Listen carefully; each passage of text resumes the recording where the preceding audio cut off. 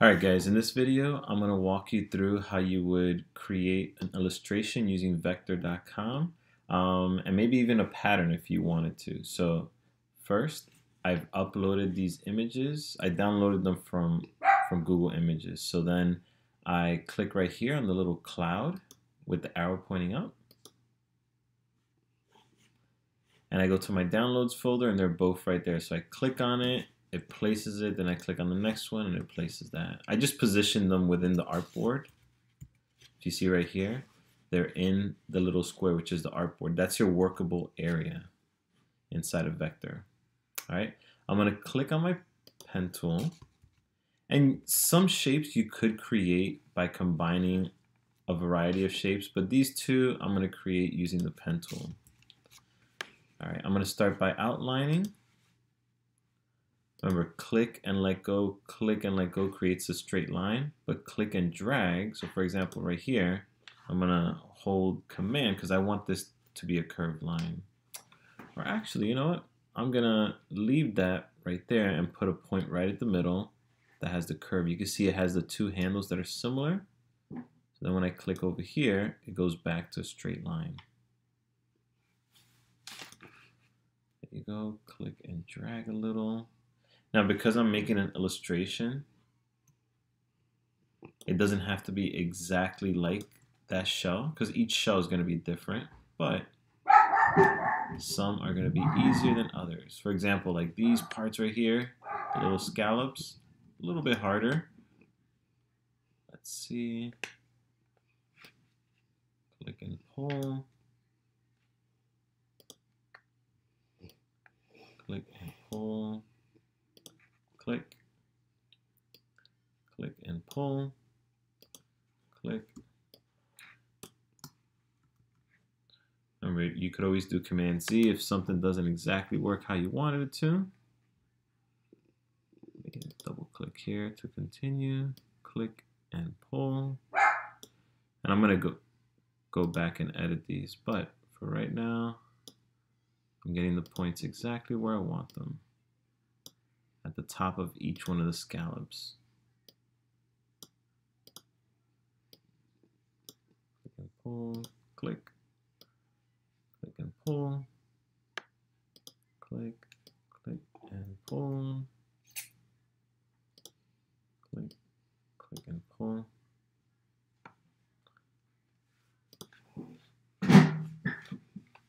Click and pull. Actually, I put that one in the wrong place.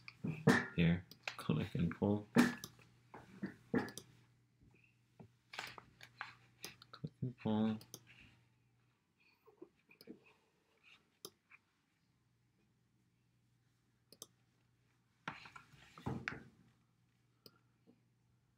You will have to zoom in some of these sections. So for me, I'm going to zoom in, scroll over.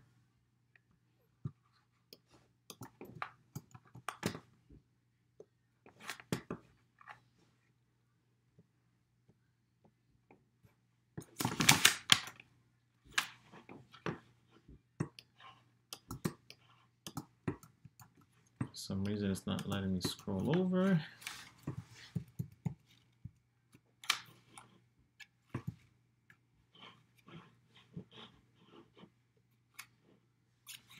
All right, I'll just work from up here then.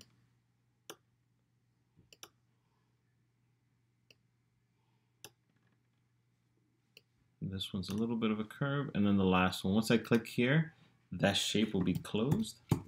And now I should be able to, yep, now I'm able to go back in. Now I could click right here, for example, and edit this part. Because I see that that was a mistake right there. So I could pull this point down here. And I could change this handle right here by holding Command. For you guys, it might be Control. I'm on a Mac, so it might be a little bit different. But I can move all those things around. Now, the next thing I want to do is to create the parts of the illustration on the inside. So that might just be a line that I create right here, put it to a little bit of a curve.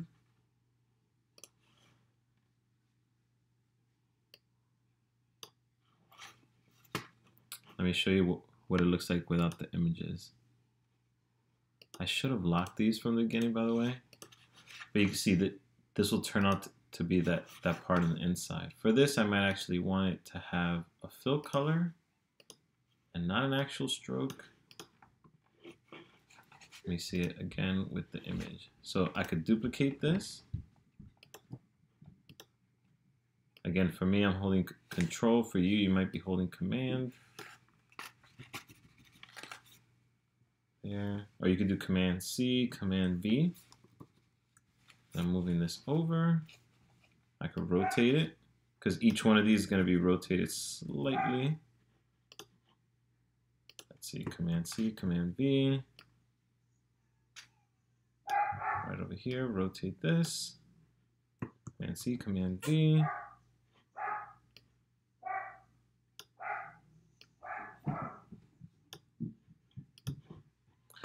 Let me see it without the image again.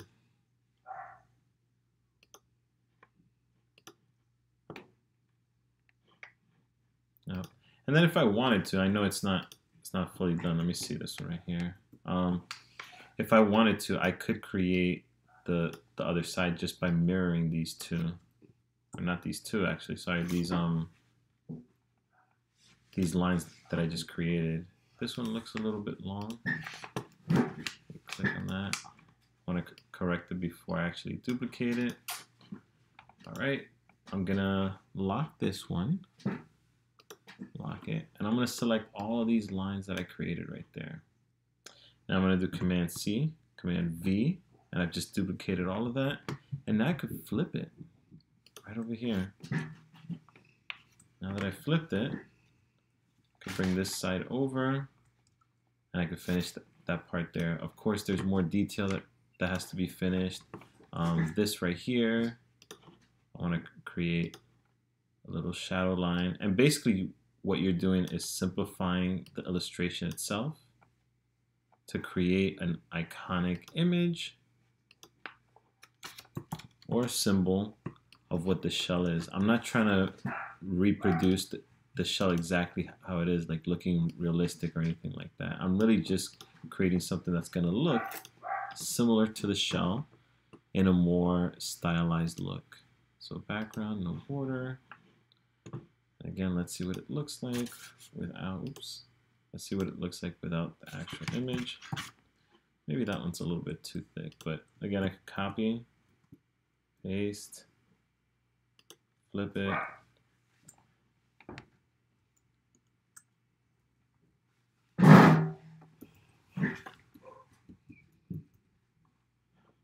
So you're starting to see how that would look like. The leaf is actually a little bit simpler. All you have to do with the pen tool, click, let go, click, drag. Then right over here, click, let go. This one is click and drag, and then click. Now to create the inside part, again, pen tool, click, let go. This one might be a click and drag. I'm gonna change it a little bit.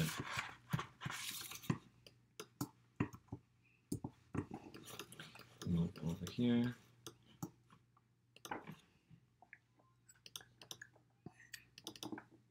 And now I can move this right over here. I can make this line thicker and actually change the color of it if I wanted to. I'd probably make the outside, oops. Probably make the outside thicker and this part thinner. And then I could create the individual lines inside of there.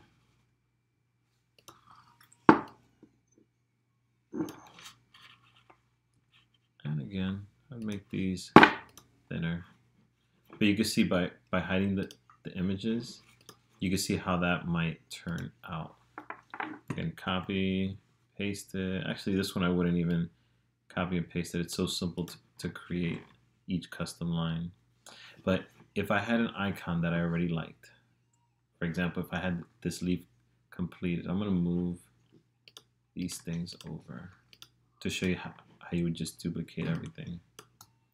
And I'm going to move this illustration over. with the shell. And then I'm going to move this over right over here. So if I wanted just my illustration, I would select just that. I'm going to copy, Command C, Command V. And then I'm moving it with the arrow tool. I know it's not finished, but let's say I had this completed, right? I had the color in it. Let's give it a green color.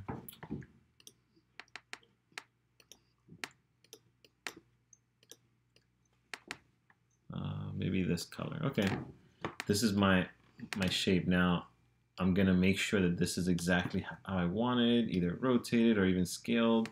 And if I wanted this to be a pattern, I have it all selected. I do Command G. Again, for you it might be Control G to group it.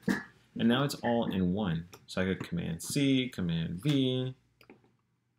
Put another one here, Command C, Command V. Look at those blue lines that pop up. That's telling you that it's aligned with the top ones. Command C, Command V. I create one row, and then I might want to copy the whole thing. Let me move this over a little bit more. Okay, drag, select these, Command C, Command V, and now I'm actually going to flip these. There you go. So one of them is facing down, the other one is facing up, and actually I might want to Command C, Command V, create this other one right here. All right, and then I could just select these. Like, I don't have to do this every time I want to leave. Now that I have this, Command C, Command V, bring this over here, select these, Command C, Command V, and every time it's doubling the amount that I have, so I have to do less work each time. And there it is. I could change the colors of it, obviously, before I do all of this, so that I don't have to go back and do it to each one. I could change the background color by creating a square there. And let's see, maybe I want to have the background be a bluish color. And I should send this to the back.